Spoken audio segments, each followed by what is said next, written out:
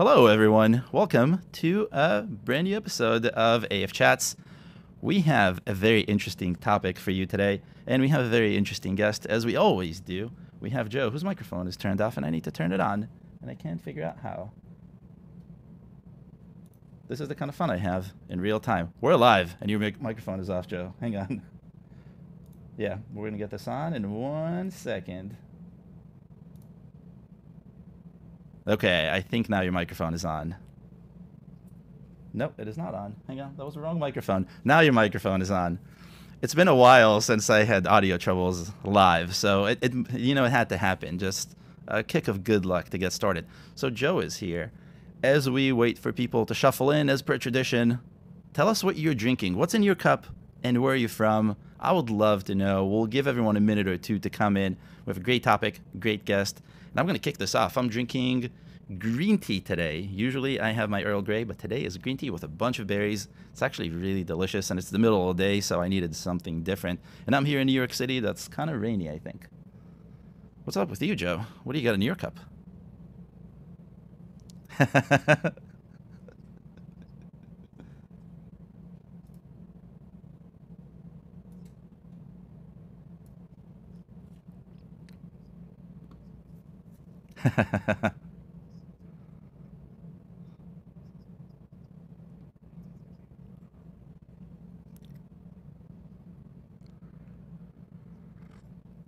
Once a day? I thought you were going to go with once a week, maybe.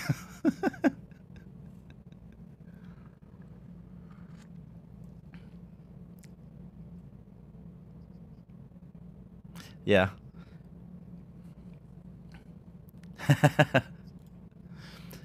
Yeah, middle of the day changes everything. I haven't done a middle of the day in so long. So now it's all very different.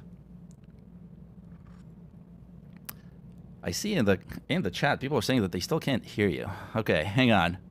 We're going back into fixing mode. If you remember last time you joined me, we had that issue where I actually pulled the plug from my entire setup a second before I was going to go live.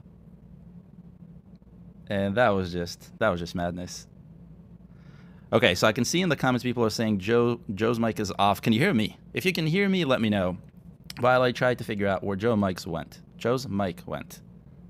And also find my awards, because I still need those, I think. So let's see. Where is all of my stuff?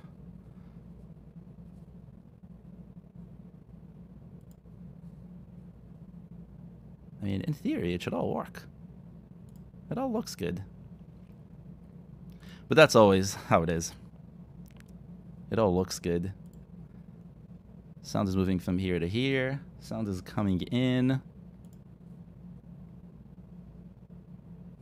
Okay, so they can hear me at least. Okay, so we're halfway there. And then we're gonna get Joe. How can I hear you and you can? They can't.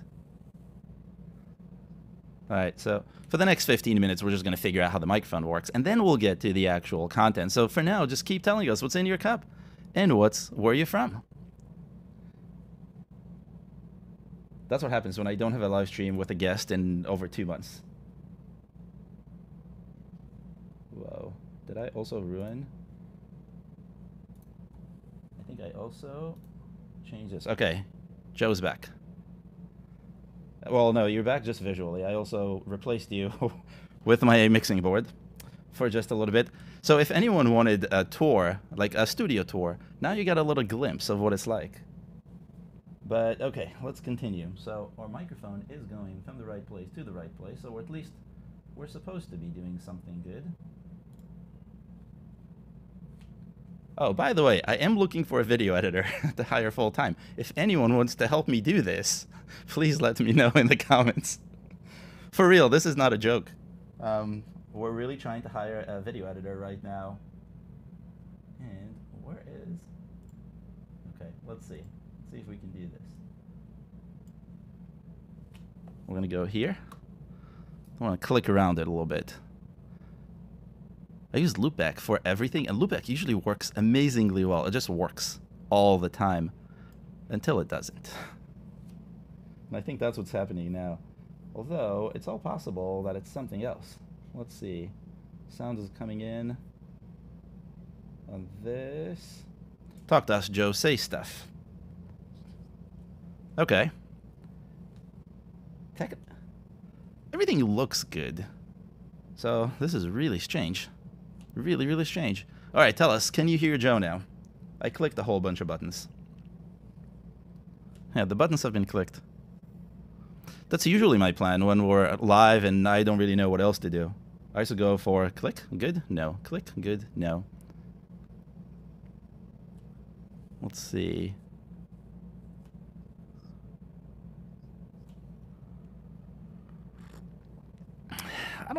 Not really. It's all coming in though, so it should be fine. I see the levels are up, they're down. The only question is, where's it going?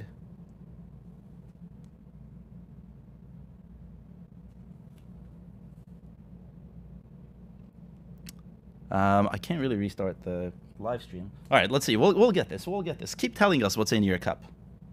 You must have something in your cup. There's wine in Italy, which is interesting. It's been a while since I've seen an alcoholic beverage on the show. I guess that's what happens when we do it a little bit later. Yeah. What is it? 5 hours? 7 hours? Something along those lines? Yeah, it's evening.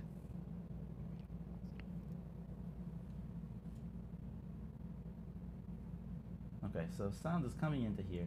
It's actually working here. Oh. Okay, how are we looking now? Let's say something, Joe. I think I clicked the wrong button. He thinks he clicked the wrong button. Do y'all hear me now? There's a sound engineer in the audience. Hey, Vincenzo. Hopefully you like the audio.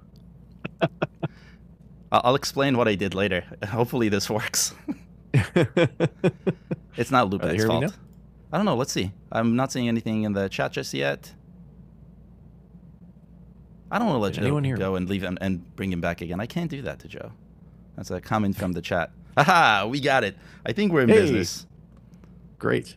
We're in business. Well, hello, everyone. After, I don't know how many minutes of downtime, I just wanted to test if everyone is paying attention. I think it's safe to say we can kick this off. Almost, but I still know that the RP... Okay, we're getting a whole bunch of VSs, so I just wanted to make sure to like double, triple, quadruple check, and we're doing well. So let's kick this off. We have a great topic, and we're probably not going to get to like half of the things I want to get to because there's just so much to talk about. But before, we'll say hello and welcome. We're going to talk about WWDC today, and in our annual tradition, I think this is year 6 maybe? I've invited Joe, maybe 5, maybe 6. And Joe has been around for longer than most people that I know who are in iOS now. And I think having seen everything that has been happening, every time there's something new, it's not just new in isolation. With Apple specifically, it's new, but it's based on all these things that we know from the past. So when we talk about it here, it's so great. And this is going to be unlike any other WWDC recap that I've seen because we're not going to talk about technical stuff. Well, maybe a little bit, but we're mostly here to talk about what does this mean for business? What are all these new things, including vision? What do they all mean for technically the bottom line at the end of the day? How can you utilize these new things to get more downloads, to grow your app, and to really establish your business? So that's what we're going to be talking about today. Ooh, Joe disappeared. Now Joe is blurry. I am blurry. Very blurry. Still? Yeah, I can hear you. That's very weird. Did Zoom also decide why not? Let's have some trouble? That's what it's looking like. Okay, well, let's see what's happening. Looks like that on my side, too, so I'm wondering if that's... Oh, okay. So that's not for me, at least. I don't think so. Hold on. Yep, there I am. Okay. There we go. Okay, Joe's back. Gave up on me for a minute there. That's what I get for using continuity camera. Yeah. Oh, I see. That's how it's... Okay, fair enough. I guess par for the course. I haven't really used it for anything like live or production just yet, and I think I'm okay with that. Yeah. But, so we're going to talk about WWDC. How have you been, Joe? I haven't seen you in a year. What's new? Yeah, it's pretty crazy, right? You know, ordinarily we'd bump into each other here and there in the halls of some sort of conference, but it's just been one of those crazy years. And yeah, I can't believe a whole nother year's passed already. And it's really great to see you. And we literally have not talked in almost a year, I think, maybe since the last time we did this, maybe once since then. I don't know. Yeah. I think the last iDev was Yeah. I saw you at iDev. That's right. That's right. So that would have been last August. So that was probably Yeah. our last. So a little less than a year, almost a year. But man, it's crazy. I'm so glad that conferences are slowly coming back or somewhat coming back. I went to Deep Dish Swift a month and a half ago. That was amazing. I'm doing another conference here in the city, App Promotion Summit next week, and it's all real. And I like how conferences now have real plus virtual, so you can kind of get the best of both worlds, speakers from all over the world, but also the one-on-one sort of things. So it's I'll probably bump into you again, hopefully at some point soon. But now you're in Denver. You're so far away from me. It's difficult. Yeah, it's a whole 3 hours on a plane. But yes, I know. That's yeah. But the good thing is I should be coming to New York at least some point, hopefully this year. So I will definitely stop in at the offices whenever I get there.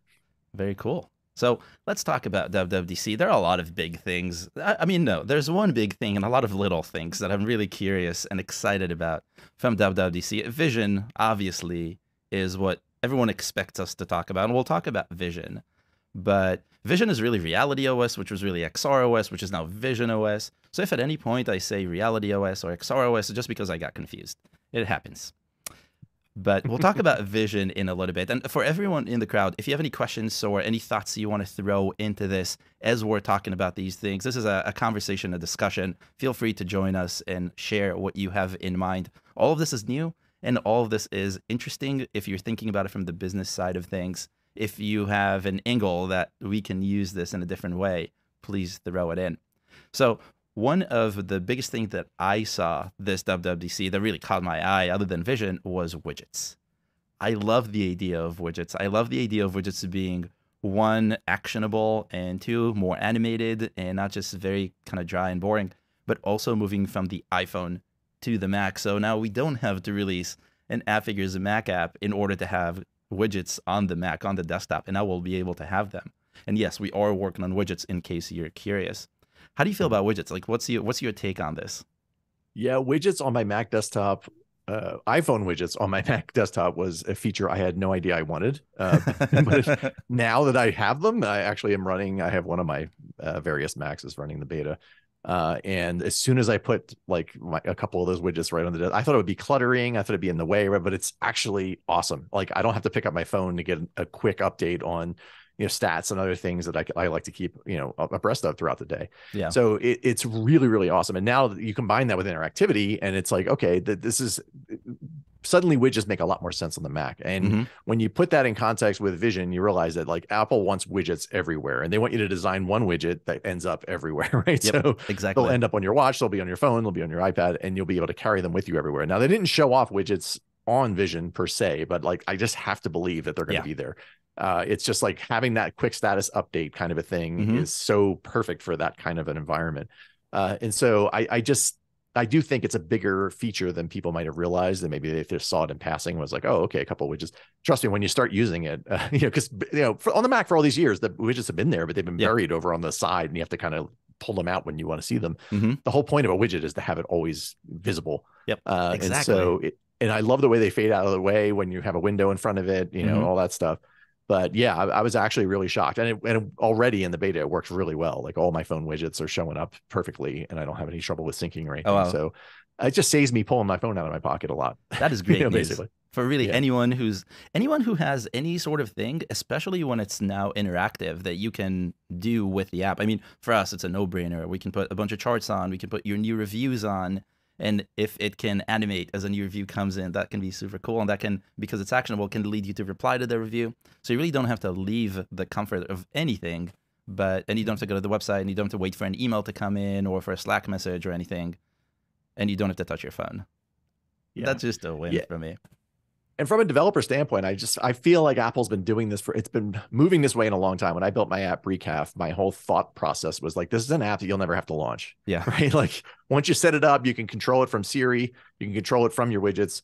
There are going to be certain whole varieties of apps that you just won't ever have to bring into a full screen experience. And that's great. I think a lot of apps, are very good at doing one little thing. And I don't need to go open, an icon from a dock or wherever, just to do that one little thing. that instantaneous actions, and even in the new watch where you can just kind of scroll up and see it right there on your watch page. You can have your widgets there as well. I just feel like there's a lot of that kind of, again, I hate to steal Apple's term here, where like spatial computing is very apt here because it's not just about vision. Spatial computing is going to be about your data being everywhere, right? Yeah, absolutely. And your ability to do quick updates and things of that nature. I think if you're not thinking widget wise, you still think you own the computer screen. You think you still own the whole iPhone screen or the whole iPad screen. Like you got to get that idea out of your head. Like you are a tiny little portion of people's work lives, and just live with the attention you get. That's such a good point. I didn't really think about it that way, especially if you think about vision and you think for the future, you can't take up all of the screen, and you can on the iPhone, but you shouldn't even. And then you come to a full-size computer or now to infinity screen that is vision. You are not going to be the main attraction. And if you are, that's great. That's your app. But if you aren't, you can still be a part of it. You don't have to, it's not a Boolean anymore. Oh yeah, that's a very good point. I didn't even think about it that way. I'm excited about widgets in general, but still I think having them. So I love personally when data comes to me. I don't love going into a website, and it's kind of ironic because I have a website that gives you a lot of data. But we also have a lot of alerts and anything else just because I like that sort of aspect. So having a bunch of little widgets that maybe transform and do more things for me, especially with stacks, I think is going to be just, for me, super useful. So apps that have widgets will win. If you're not working on a widget and your competitors are, I think your competitors are going to see more downloads. And for App Store optimization, it's definitely going to help you, I'm pretty sure. I've seen this like hint of a boost when you have widgets versus when you don't.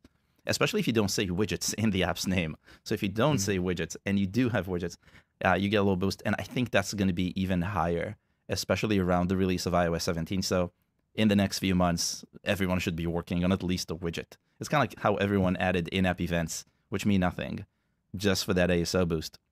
You should do the same. That would be you get a lot of bang for your buck with widgets as well, because like I said, if you built one for your watch app, chances are it doesn't take a whole lot of code to get it to work on all the other platforms as well. Like once you get into your head, I'm going to build this little thing in SwiftUI, and you get the data talking to the back end, then at that point you pretty much that thing will live everywhere. Exactly. So this way your users get to decide where what's the most convenient way for them to utilize your app. Yeah. Totally. And funny thing. So you mentioned Recaf. In one of the talks that I watched, they have their example is actually a caffeine tracker or a water tracker. And I was like, wait. Yeah, they've been doing that for a while now. As an example, they've been using like a caffeine tracker that they built for whatever. I'm like, really, guys? Thanks. And I remember when you built it for the first time, you were asking me, what do I compare myself to? Who's my competitor? How do I know what's going to happen? And we had to look at other apps that are not caffeine trackers because those didn't exist. Those are just water trackers back then. So you started a whole trend. Yeah. What are you going to do? You got to build what you want, what you need. There's a question in the chat about subscription pages, and we're going to get to that in just a little bit, the new kind of built-in subscription pages. But while we're on the topic of built-in things, this is something I know many people are probably not going to notice and probably not going to use, which is a mistake. Joe and I were just talking about this before the show started, and that's TipKit. TipKit. Yes. I always say it's funny. So onboarding is probably one of the biggest fails of every app that I saw. And a lot of people these days are saying, if you want to make more money, you got to pop open your paywall right up front. And I hate that because the user knows nothing about your app. But most people don't do a good job onboarding. So by the time the user tries to understand what's going on and wants the paywall, they just don't because they have no idea what's going on. So Apple kind of solved this. And it's not an easy problem to solve. And Apple solved it so well. And I watched the TipKit session, and everything was just well thought out. The presentation is great. The triggers are great. The concepts are great of what to show and how to show it, what not to show. Don't sell with it. All those cool things that I was telling Joe before. I built a few of these in my life for the web. So I know all the pitfalls of when they don't work. And Apple kind of thought about this. I don't know how long they've been working on it, but whoever worked on it, well done. And I have a feeling no one is going to hear about this for at least a year until I write 17 guides on how to use it and how to turn it into downloads and revenue. But I'm going to do that. I'm definitely going to do that. How do you feel about onboarding in general? You've seen a lot of apps. Yeah, it's one of those things that everyone rolls their own, and they've been rolling their own for so long. And I've seen it done 1,000 different ways. And every time I'm like, why doesn't Apple just give us a built-in way to do this? Yeah. a standard ways, something that looks familiar. They kind of did a version of TipKit. I don't know if you remember back on GarageBand, and a few of their own built-in apps had these kind of little pop-ups that would come up. Yeah. And I just thought, like, just give me that. Instead, all these designers are spending all this time reinventing the wheel, and it's one of those things where, honestly, if you're used to that presentation as a user who's maybe not super tech savvy, and you see this and it's 7 or 8 different apps, it's going to help. The more people use TipKit, in other words, the more people are going to be familiarized with how those tips pop up and how they work, when to expect them. And so, yeah, I think you're right. I think it's going to get overlooked by developers, but it shouldn't. It's one of those things that, like, I wish Apple had given us 5 years ago, but I'm glad they finally did it. Looks like they took their time with it. You're right. It is actually more robust than you would imagine. But there's so many of those little built-in niceties that Apple, they do or don't give us based on, whatever their whims are. And sometimes it's like, why don't they just make a standard blank, and this TipKit thing is really great for that sort of thing. I just hope they do more of this in the future. It doesn't mean you have to use it. It doesn't mean your designer can't come up with some fancier thing or whatever. But honestly, I have a feeling that, like I said, the more apps use this, the more people will be familiar with it. And if you go and try to reinvent your own spicy way to do this, it is probably going to fail. Yeah, absolutely. And unless you want to spend all the time, you're not going to have something complete, which has always been my struggle as a developer. I build something and it's amazing for this like one use case. Then I go to sleep and I wake up in the morning and I think about this amazing other use case that's so similar, but I don't have the tooling and I'm not going to spend any more time on it because I spent time, instead of building my real product, I built this additional component. And I think Apple definitely solved this. I mean, I definitely plan on working on a few guides that will explain how to use it, when to trigger notifications, when to trigger tips, how did they even work, why do all of this. So as I throw myself into this and bring all that experience that I've had from before, I think it's going to be a lot of fun. I'll probably do some more live streams too. It's going to be really cool. Onboarding is just such a fascinating part of app development and really any development. And a lot of people just do it wrong. Yeah, a lot of people do it last is probably part of the the problem is they do it as an afterthought. Oh, I have to launch. Oh, wait a second. What did and they just pop up a screen and say, okay, that's good enough. And they don't really think it through with like someone like, and you're sitting there for the last 8 months, 12 months, whatever, you've been working on this app. You're very familiar with it. You have no idea what a new person walking into the screen for the first time is feeling or thinking. Yeah. And unless you have a really big budget to have a lot of beta testers, and be able to watch them as they use that product for the first time, you're going to overlook this or you're going to do a really poor job. And it really is, it's sad because all that 12 months you spent building the rest of the app is not going to matter because within 3 minutes, they're going to turn your app off and never launch it again. Exactly. And so these are your opportunities from a business standpoint. You really should almost be starting from onboarding. Yeah. Like what happens the first time I launch this app should be a thought you have within the first week of building your app. There's a funny story. I don't want to take too much time on this, and I think I mentioned this on the stream before. But when we developed our first app, or our app, the App Figures app, we actually ended up buying a company that made an app for App Figures and had them redo the whole UI because we didn't like it, but we liked the app. And a year in, or not a year, 3 months in, we were ready. We were getting ready to launch. It was just before WWDC, and Oz, my brother, who's our head of pretty much everything that looks and works amazing, looks at it and goes, "Okay, let me just do the onboarding." And let me do the welcome, the intro screen. And he worked on it for a week, and after a week he goes, "We can't ship this app. Like nothing aligns with what I want it to be." And we ended up not shipping it. We ended up throwing away the whole thing, all the work for the 3 months, the app that we purchased, the whole thing got kind of put on the side. And we started working on a brand new app, took 12 months. We did all the design from scratch, and only then we launched it, just before WWDC again. Was it a great idea? I don't know, but the app we have now is actually, I think, much better from a UX standpoint, and we're making a bunch of upgrades to it that will make it even better. So, yeah, it pays to start at the beginning instead of starting at the end.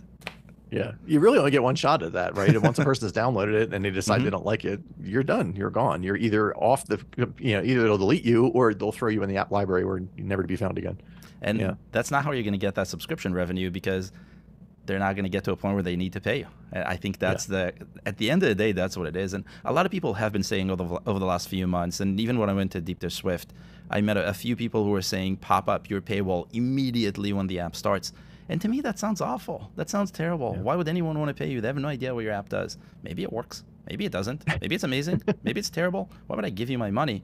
So you're already leaving them with this sort of bad taste in their mouth, like, no. This feels scammy. but you give it just a good onboarding, and boom, I think you pop open the paywall, and it will be a lot easier. So let's talk about paywalls. I know people want to hear about paywalls. Apple now has a built-in paywall, so you don't have to do that anymore, and I think that's an awful and an amazing idea all at the same time. Well, I will take the blame for this. I've been asking Apple to do this publicly for many years because, there's been so much. The first comment I made when we were watching the video and Apple announced that, I said, "How much you want to bet someone's going to get rejected using this?" Because for how many years, right? We try to present our subscriptions one way or that, and there was all this controversy over, the price was a little smaller than the main text on the button, and Apple rejected me, or I didn't put the price on the button. No, Apple rejected me. I did this. I said this. People got rejected over and over and over again. And so I thought, well, Apple, just build me a standard way. Show me what is acceptable, right? And if I do it your way, then it has to be, I'm never going to get rejected again. And so they give us that, right? They give us an actual, view controller. You could just pop up. You can customize it, which I thought was more than I thought they were going to give us. Honestly. Customize it. Yeah, okay. Yeah. But my point is, at least it's a way to present it. If you're a single entrepreneur building an app by yourself, again, this is one of those things you probably did at the last minute, a week before you thought you were going to launch, because you forgot, oh yeah, I have to do subscriptions, especially presenting them. And so it at least gives you a way to put it in there in a way that's not going to get rejected and that people will understand, and it's standardized. Now, you can brand it a little bit. There's not a whole lot. Yes, if you are a giant company making millions of dollars, you can do the research and build a better one than this. But I'm glad that Apple gave this to us at least, so that we have a standardized way, and at least I can use that to say, okay, I know this won't get rejected, so let me go from here and play around with it from there. Or maybe that's how you present it when you first launch, and then you spend some more time in polishing it later. It's sort of like training wheels in a way, and it's better than, like I said, everyone else rolling their own and doing it poorly. Yeah, I completely agree. I think it solves the problem of, I'm just getting started. I may not know how to design a real good page. I'm not going to run experiments on it because I'm just starting out. And I'm going to do everything, really. I'm going to focus on my app. And Apple's saying, you can focus on your app. Don't listen to Ariel. But you also will get kind of a native, kind of a good enough experience, which I think is good and bad. But there's also this little bit of good in it. I think enough apps are going to do it because it's going to seem like the logical way to do things because it's normalized and people are going to get used to it. And if that happens, I think it's kind of going to kill the other very spiced up landing pages or paywalls, because everyone is just going to be so used to just seeing those boxes with a minimal sort of branding up top. And it will feel kind of friendly and it will feel safe because it's very Apple-y. And that might lead to higher conversion. So if anyone is doing a custom product page, I would actually say do both. Use a custom paywall, and also use the native one and A/B test them and see if that works. And if you don't have to go fancy on A/B testing, you can actually just use one for a month and then use the other for a month and see what happens. Basic native A/B testing. But that's how I would go about it, because in the beginning I was like, no. What did you do, Apple? Why do we need this? Yeah. But the more I thought about it kind of made sense. It totally makes sense. And it's one of those things where it's like, if Apple, and this is a complaint that developers make towards Apple a lot. And it's the same can be said for documentation. Just show us how you want it. Tell us how you would do it. And it doesn't mean you have to do it that way, but at least I'm seeing what they consider the ideal. Yeah. And then I can customize from there. If I've already built a really complex, beautiful paywall, I'm not going to redo it for this. Yeah. Maybe, like you said, as an experiment, why not? It would take you like a half day to put one of these together, not even. Yeah. But I'm not going to necessarily throw my great one out. But if I don't have one and it's a brand new app and I'm rushing to get it out the door, and I just kind of want, it's sort of an MVP kind of situation, why not present it? And like you said, the more apps do that standard look, the more the people will just know what that is. And just like the buy button, like they recognize it, and it just becomes second nature. Just go ahead and give it a shot. Yeah. I don't know. I think it might be a good thing overall. I said, as long as people don't feel like they have to do that or else, it becomes like the only way to present your app, then that's a little different story. Yeah, that's very true. And I do think that ultimately, if enough apps use it as opposed to something very custom, it could become a little bit more, just have that feeling of safety, which is what the App Store does and why there's so much more money on the App Store than on something like Google Play where you don't have it. Yeah, totally. So definitely worth a shot. As much as I don't like the idea of having yet an Apple-controlled way for me to make money, and I can't run my own experiments and I can't do anything else, but maybe in the future, if enough people use it, that would come into, now we have experiments. And that would be kind of problematic for third-party companies who are doing this right now, but we'll see. There's a lot of... Yeah, maybe Apple will make it more robust over time, too, and make it more customizable if it gets used enough as well. It's hard to know.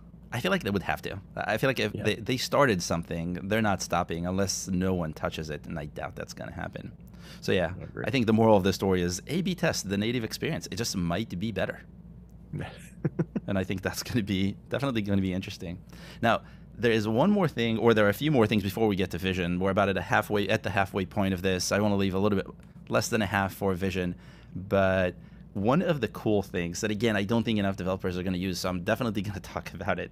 That's pre-orders. I've been talking about pre-orders for about a year now, saying if you have an app that's about to ship, you have to make it into a pre-order. And that's going to also put you in that mindset of, okay, I'm going to the App Store, so I need to think about screenshots. I need to think about text. I need to think about keywords. And I think that's the best time to do that, not after you do everything and you're done and you're like, okay, how do I make money now?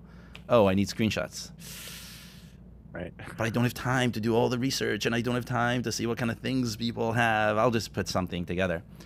But they're making it now so you can have a pre-order in one region and an actual downloadable app in another region, which is super powerful because you can soft launch now officially on the books. Mm-hmm.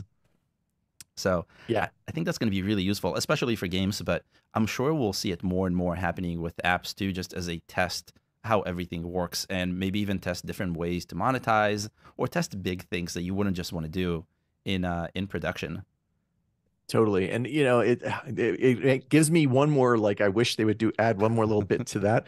Because the whole in different regions thing is amazing. You're right. I could launch just in Italy, or I could launch just in, you know, England if I wanted to. Yeah. And if you're a startup in one of those countries, that's great. You don't have to like tackle the US market on day one. You can kind of see how you're but this is where where my wish comes in. I wish Apple would let us split the US into regions. I would love to have like, you know, the Southwest and then the Northeast. I would love to be able to break America down into smaller pieces.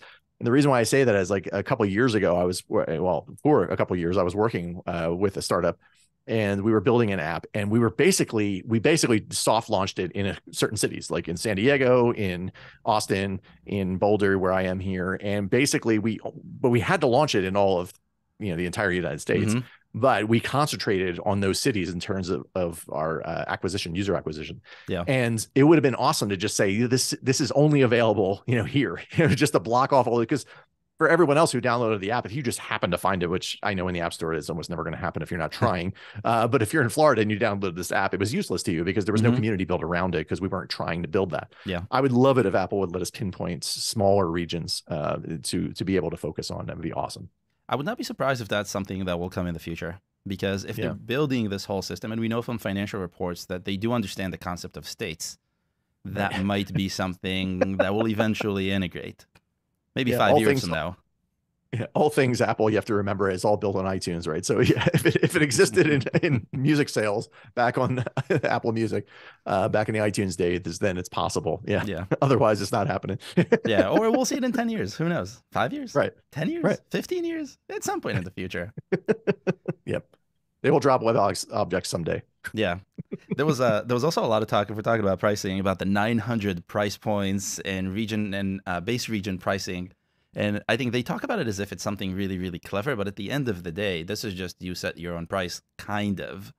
Yeah. And I think calling it 900 different price tiers or price points or price levels, that's just so scary. I know even the users we talk to when we do support, like, are you going to support all 900? Like, yeah, it's just a number. Right. At the end of the day. If you can support 5, you can support 900. Yeah. Yeah. Yeah. So, I find their marketing around it like grandiose for no good reason. It's kind of like set your price, but more flexibility around pricing. So I'm glad to see that, though. I talked to a whole bunch of members who price their apps very low, below 99 cents for a paid app. And I thought that was kind of ludicrous. Why would anyone have a paid app in 2023? But 2, why would you have a 50-cent app? Do you really value your cost, your actual effort so little? And the answer is, in some cases, that's the only thing that works. So Yeah. I don't know if that's a problem with the market or a problem with the app or a problem with something else, but at least there's a way to monetize. It was very easy. Yeah, Interesting. I'll leave it at that.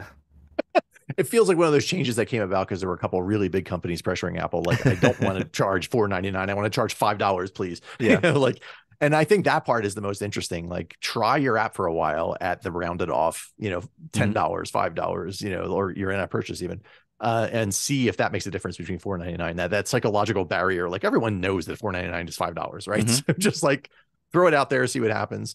I don't know if anyone's been doing that yet, but I imagine that's going to be one of those things that we'll see lots of articles about, like, hey, I did so much better at $15 or at $16 versus $20, yeah. And like, you have to figure that stuff out for yourself and experiment. And absolutely. so more pricing tiers just means more experimentation, more opportunities to try, which makes me happier. More experimentation is always better. We experimented with our prices for so many iterations, and we try the actually rounded off numbers, and we try the $14.50 and the $15 and the $12.99. And 99 just kept on winning time after time. It's as if we're conditioned. I guess after the 90s, where all the books came out that you have to try 99-cent pricing, now we're all just, that's how it has to happen. We're not going to try anything else. But it's definitely something that I think having the ability to experiment with is something people should do, especially around subscriptions and in-app purchases. I've helped so many developers just think about their subscription pricing. And just thinking about it before even deciding what to do is a whole thing. Just getting into the mindset of, so I'm not just going to guess at a price and hope that it works. Correct. We're going to actually do it like adults. That's basically how it works. Yeah.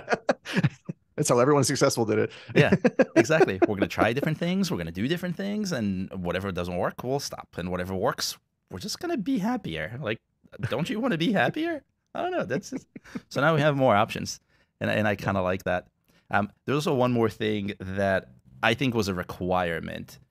Product page optimizations, which are like the A/B testing version for App Store Connect, can now run beyond or even as you make updates to your app, which sounds so silly. Why would you even need to think about this? If you upload a new app, it shouldn't break anything.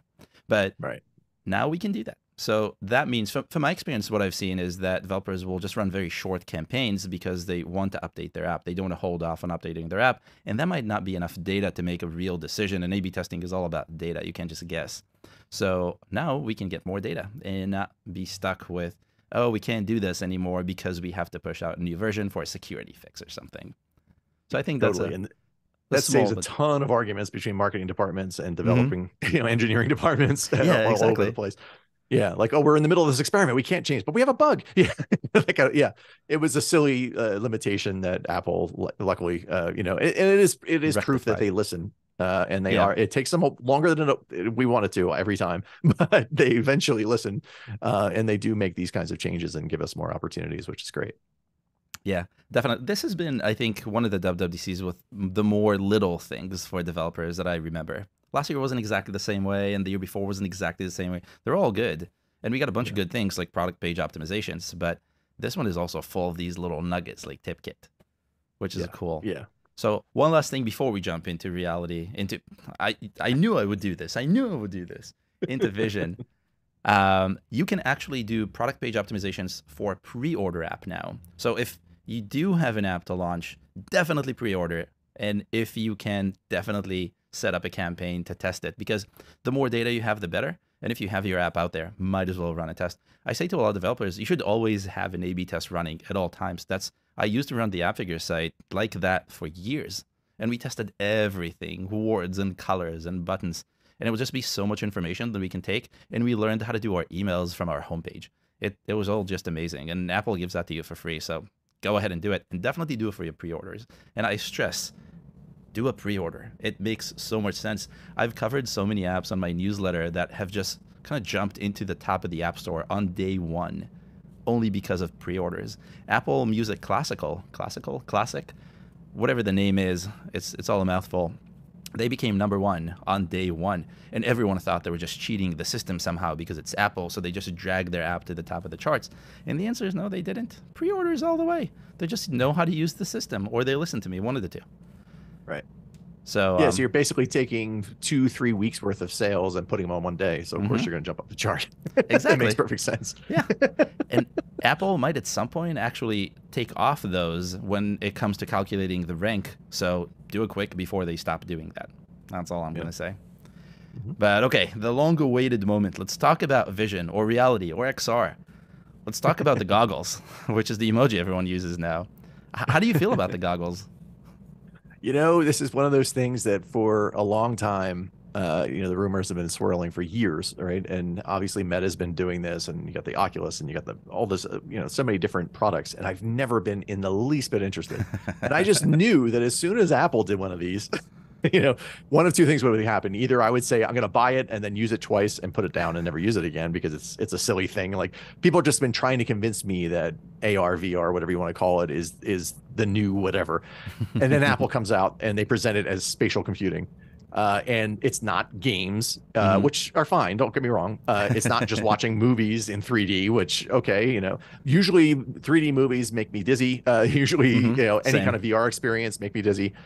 But as soon as they presented it as a way to be productive, right? So if I take away this giant monitor in front of me and I just have goggles on that are showing me what's on my Mac, but then I can also have my iPad stuff over here, and I can have my messages over here, and I can have, you know, that suddenly clicked for me. And I like, again, you can call me an Apple fanboy, whatever, but they presented it in a way that I think the mass market is finally going to understand what the heck this is good for, other than playing some games, right? Which is not a bad thing. Don't get me wrong. Like, but it's not like I was not going to pay $3,500 for a gaming system. But this is something that I can actually see myself using. Not, you know, we were talking earlier, not at family gatherings. I'm not going to be that weirdo walking around and taking video of everybody, but like in my office where I spend most of my day by myself anyway, right? There's no one else around. That's very true. Why wouldn't I want to turn my whole office into my workspace? And so it feels like it's, you know, the way they integrated it in, to me, the killer apps for this, and what blows away anything Meta, and like, forget about the technology. It's obviously way more advanced than anyone else's headset. That's why it's more expensive. You know, the frame rate, the refresh, 4K in each eye, all that stuff. It's like way beyond, right? Incredible. But that's not the key. The key is that on day one, this thing is going to have millions of apps because it runs every iPad app. It runs every iOS app, right? It's going to run you're going to be able to run your Mac from it, right? And you could do all of that simultaneously. It's finally bringing all those things together. And to me, that was the killer app that this thing has been missing. It's not something I plug on or do to escape life. It's something I use in my everyday life. I don't know what it's going to feel like. I don't know. The only thing I've heard from people who are gushing about it, pretty much everyone who's used it, all these YouTubers who Apple very wisely didn't let film, but let them use it for 30 minutes, like they're all blown away by it. And like universally, like no one said, you know, like they all thought this is and they've all used all of these. Anything similar. I almost hesitate to say that there are other, like, I don't think Apple has competitors in this market, honestly. Like, there is nothing out there that can do what this thing does from a just from a projecting my life, you know, in my you know, various different productivity. But it just feels like someone got they finally understood what this thing would be useful for. And I know the price is really high, and I know that's going to be a barrier, and it's going to be, you know, there's a reason why this is the Pro, right? And like, I'm sure there will only be thousands, not millions of sales in the first 6 months. But Apple knows this, and they know it's going to grow over time. It's going to be a slow burn, much like the Apple Watch was, only probably even slower because the technology will take a long time to make cheaper and lighter. Absolutely. You know, people, the one thing that people have said about it who be using it is that it is kind of heavy. And so like the 2-hour battery life is probably a blessing, right? You can plug it into a wall, but you'll probably want to take it off after 2 hours anyway. Yeah. But either way, like, again, it doesn't have to be a be all and all. And it doesn't have to be the only way I work. It doesn't have to take over my entire life. You know, people are worried about the dystopian idea that like we're all gonna be walking around like zombies and not really talking to each other. And I'm like, no, we can use this thing for an hour and then go outside to the park. You know, like we don't have to use it all the time. I don't know. I'm extremely excited about it. And I did not I thought I would reluctantly buy one of these things just because I buy everything Apple makes, right? And like use it like once in a while. I have a feeling I'm going to actually want to use this thing regularly, and that really excites me. Interesting. So, two things. One, your camera disappeared again. Sorry. No At least you can still hear me. There I am. Yeah, absolutely. It was also good. I didn't want to stop you. But two, I think you're right on a lot of things here. I think the quality of the device is going to be not a differentiator in a sense that, okay, this is going to be better than Meta, better than Quest, better than some of the other ones that exist, is that this is going to be different than the other ones. The other ones are definitely making my eyes hurt. And there's a comment in the chat, Raphael saying he's curious if there are any detrimental effects on the eyes if you use it for just because you have these humongous screens so close. Right. Probably. I mean, when they invented X-ray all the way back in the day, they used it for these silly purposes, and a lot of people got cancer. So I imagine there's something that someone will figure out. But as much as I love the idea, I love the technical side of it, I like the conceptual side of it, I am scared that we will turn into zombies because there are going to be people who will not leave this at home when they go to the park. They're just going to walk around in the park. And my problem with that is, and this is also good for business, is it's not that you're going to go to the park with the intent of I'm going to live in my own reality and I'm just going to walk in the park with the assist of cameras. It's you're going to go to the park to, see the flowers bloom, see the trees do their thing, and hang out with your friends. But then all of a sudden, that widget that was on the side is going to pop open and say, you have this new review. And this review is going to be negative. Someone is really angry because you're only using the built-in type of subscription paywall.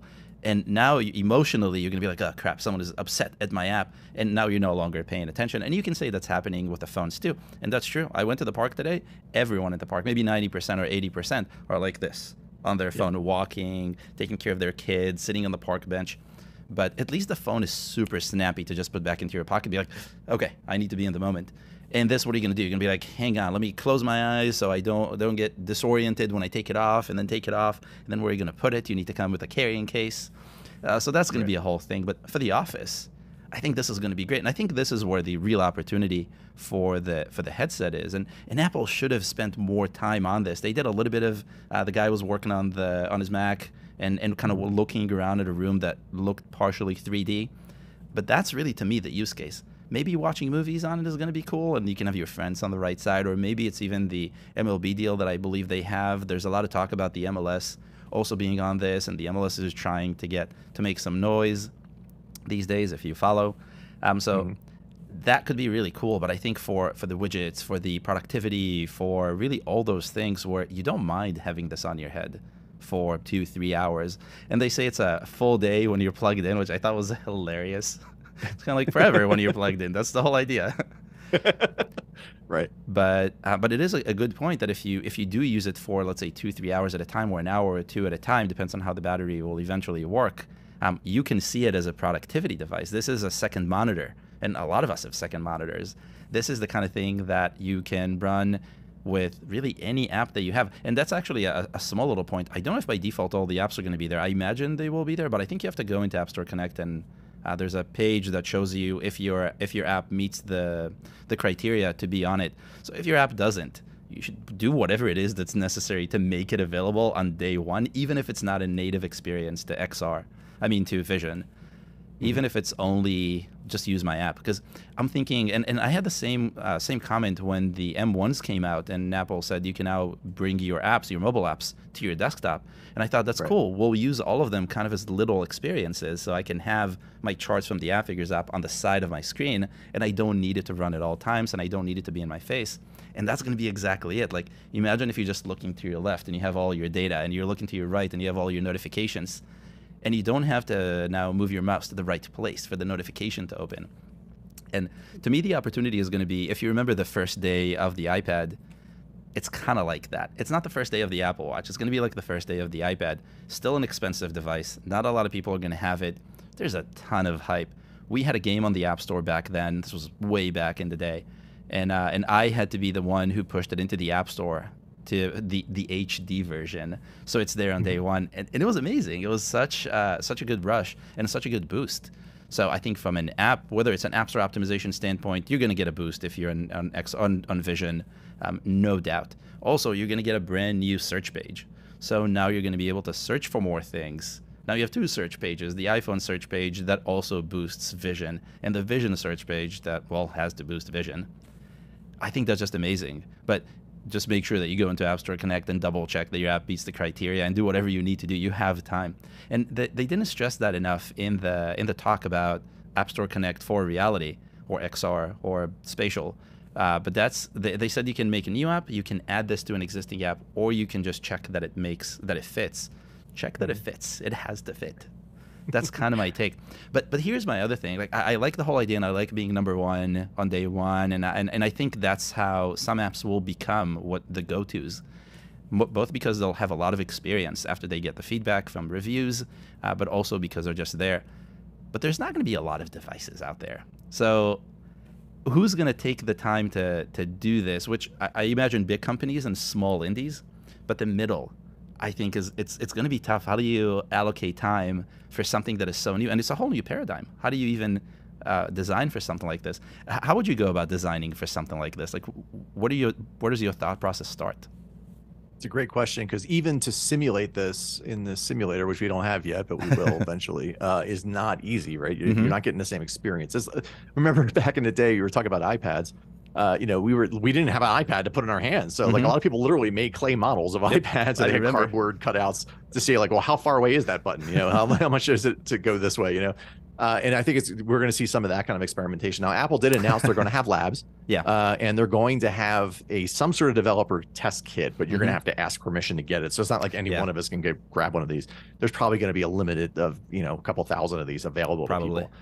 And you're going to have to demonstrate I'm building an app that actually needs, like, I think if your app is a flat space kind of app that's just going to live in this environment, if you're building an app, like messages or like, something like that, you can get enough, like it's just going to live on a flat plane in this space. You don't have to worry about a whole lot. And like you said, definitely check that box. My understanding is that if you don't recompile your app at all, it shows up in Vision with this like kind of white background, kind of like whatever. But then all you have to do is recompile, and it'll show up with a proper Chrome and stuff like that. For a basic iOS app. Now, obviously there are going to be limitations. You're right. Like I had to uncheck that box for the Mac when M1 allowed. It's funny how Apple does this stuff, and like they're kind of like precursoring what they're going to do. So when they had that little checkbox, I had to uncheck it for recap, for instance, because the health app is not available on the Mac. So like I couldn't get the data into the app. So there are certain reasons why like this won't work on Vision. I'm sure there are certain situations where your app won't work at all, and you're gonna have to just bail. But at the very least, like we'll have a simulator before this thing launches next year. I would say run your app in that simulator, make sure it works. And like you said, by all means, unless there's some really compelling reason not to, like make it available on this device, because I'm gonna forget about any app that isn't available on that device once I get it. Like, because it will become a replacement. Like I'll be using my Mac because it's really just a monitor for my Mac. I'm not like running, but if you have an app that like I can't run in this environment, like once I'm in that environment, I'm not going to leave it just to check my whatever on, on my phone, so like, you definitely want to make yourself available. But as far as like preparing for this, if you have like an idea, in this kind of 3D space where this makes sense, I can imagine a lot of people are building like home decoration apps, like all the IKEA stuff. And like they've done that kind of thing in sort of augmented reality before, where you're waving your phone around. This is such an obvious use case. So there's lots of those kinds of places where you're planning an environment. If you want to build something like that, do your best to like pay attention to when Apple's announcing this hardware development kit, and get your hands on one if you can, or go to one of the labs if you can. We had watch labs back when the watch came out. We actually flew to Cupertino and sat there for a couple of days and worked on our watch apps. They're going to give those opportunities. And then I would say, like you said, on day one there won't be that many people. Like this thing, not only will not a lot of people buy it because it's $3,500, but also it's going to take a while. Like people, if you have prescription eyeglasses, like they need to give you certain lenses, right? So that might take a couple extra days. I don't think day one is going to be 1 million people using it, right? Definitely. So if you're not available, and to get your hands on one as soon as you can, and then test your app, like have your app conceptualized, and like just get a Vision as soon as you can, and play with it, and then ship it as soon as you can. And if you're a couple months late, I don't think it's going to be the end of the world. I guess that's also a good point. As long as you have a good experience, even if you have a basic experience, it's better than having just kind of a rushed, thrown together idea of a concept. And I'd be less worried about day one, and like I said, get to use it in the goggles once, and then push ship. Because you probably want to tweak a few things. And I think it's going to be one of those things that it's not really day one for this, because it's going to be slow adoption. It's not a watch that's going to go on your wrist. It's actually going to be nice and useful. It's not cheap at all, even though the watch wasn't really cheap to begin with. If you add all the nice bands and everything, that's way more than a watch. You can buy a small car. Although with inflation, you can't even do that anymore. But this you can. I'm sure you can find a small car that will fit for the price of Vision. So the other thing that I was thinking of, if it's Vision Pro, Apple doesn't usually do Pro first. So what is the Vision not Pro, the Vision X, the Vision Basic? What is that going to be like? And is that going to be a competitor, a more direct competitor to something like the Quest, which doesn't have a bazillion cameras and the front-facing screen? And then if you're designing, should you keep that in mind and design for both of those experiences if they're going to be vastly different? That's a great question. Yeah, we obviously have no way of knowing. Well, I think the Pro is an indicator that they will, and this is an Apple pattern, they will come up with a cheaper version at some point. It has to happen. I don't think, given the way they've been marketing this as a, like, we're not isolating people, we swear, the way they're trying to market that, I can't see them getting rid of that front-facing screen. Yeah, that's also true. It feels like it's a big competitive advantage to them compared to other devices where it is just a blank out. Like, I literally can't see the world around me. Yeah. And so I think they're going to want to keep that, but like maybe just lower resolution screens. And, you know, like I said, like, I mean, the LiDAR is in the $1,000 iPhone, so it's not like the LiDAR is costing them that much. Like, there's definitely ways, I think a year, it'd probably be at least another, we're talking like 9 months before this thing even ships, right? So probably next April, right? And so we're probably talking a year after that at the very least before we get a cheaper version. So they have time to figure out how to bring the cost down. So I wouldn't say necessarily that the non-Pro is going to be, you know, what they call it, Vision Air. I don't know. But, you know, like, I don't know if it'll necessarily be that much less functional, but they'll have to take something out, right? Or they'll add something to the Pro by then. That'll be so mind blowing. You know, that, like, I don't know. That's a good question, but yeah, you do want to keep that in mind. Like, am I depending on every feature that this thing has? Because when there's a lower version, that might become a problem. It's like, it's if you had built an app that really relied on haptic feedback, right? And then it never came to the iPad, you know, it kind of limits you that way. So you do want to keep that kind of thing in mind. Sure. Yeah. And I think you're right on the timing. If it's going to take at least another almost year to get this in the hands of real people, then we're not talking Christmas rush. We're not talking the beginning of the year. We're not talking the March event. We're probably talking almost around this time, just pre-summer. And that's going to be in a while, which is also good because it gives us a lot of time to build stuff for this. And if we can find the lab, go to the lab and try to see what will happen. And I really wonder what Apple's going to do with the dev kits, because with the Apple TV, they had a bunch of dev kits. And even though it was a lottery and you still had to pay a few bucks, I think it was literally like $1. Yeah. Or some, was it? Yeah. Okay. Yeah. I thought I was going crazy. But I got one of those, and we started developing a game, just me and my brothers, for fun, which never made it to the App Store, unfortunately, because the remotes were just not the way we wanted a game to be. So it ended up being very not fun, and we dropped it. But it was very easy to get a dev kit. That was kind of the idea. It didn't really help the Apple TV store. I think if you look at the Apple TV, you don't really have a lot of fun things on it. It's mostly channels and games that people try, and maybe some work, but for the most part don't. I don't think that's going to be the case with Vision. I think with Vision, Apple will sell out whatever inventory they're going to have for this first batch. Just has to happen. Super expensive, I know, but people want this, and enough people are Apple fanboys, and they have that kind of money. If you think about it, that's like a kind of a souped up M2 right now, $3,500 ish. So, and it might be maybe better in terms of technology and what it has, or different, but still heavy. All those screens are expensive.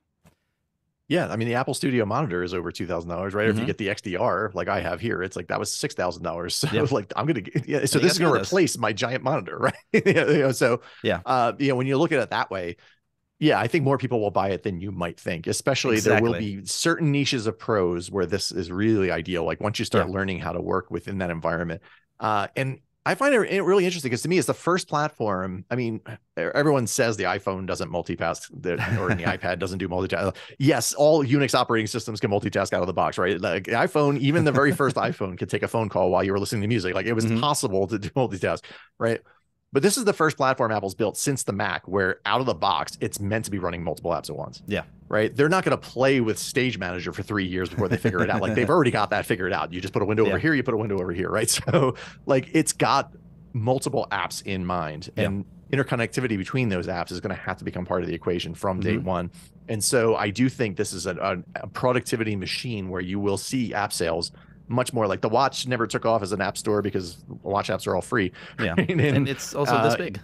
Yeah, and they're this big, and they're very useful for little things, but like Hmm. they're not something that's going to take your attention for hours where you don't see Exactly. that value.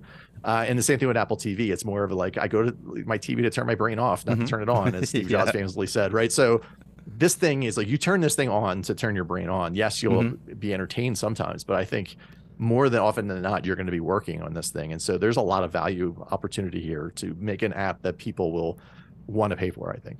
Yeah, absolutely. And I think one of the last takeaways, because we're running out of time, one of the main takeaways for me was, if this is going to be some sort of a productivity edition, some sort of it's going to be have a lot of utilities, those can be more expensive.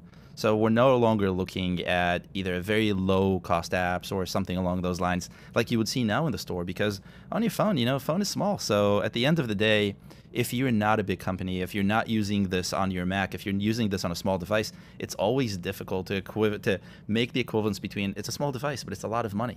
I'm not going to pay, $300 for an app that's this big. And it doesn't make any sense, obviously, because value is not really combined with physical space.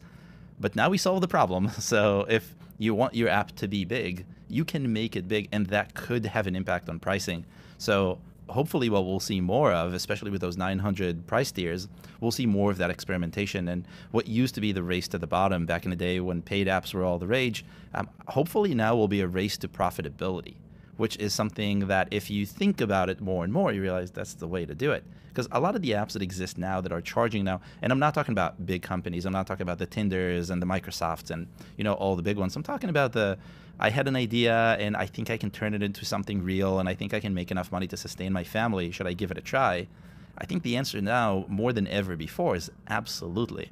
And when I was at the conference last, I met a few developers who told me that because of things like App Store optimization and Apple search ads, they were able to drum up enough downloads for their apps to actually go indie full time. And not indie in a sense that they want to be small, indie in a sense that they're independent. So they're not working for anyone, they're running their own apps, they're doing their own thing, and they're actually successful. So that's really amazing. And with some of the new things that we saw this time, I think that's going to be even easier. TipKit, subscription pages, all the custom product pages and pre-orders, and all those like little things, like you were saying before.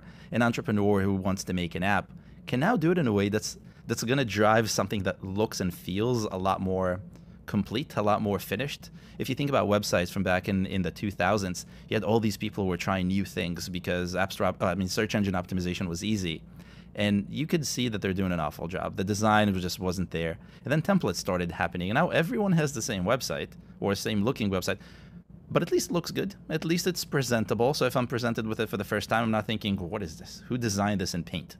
But instead I'm thinking, okay, looks like all the other websites I saw. Like, I know that if I scroll now, it's going to look like this here and like this here. And I think that's what's happening.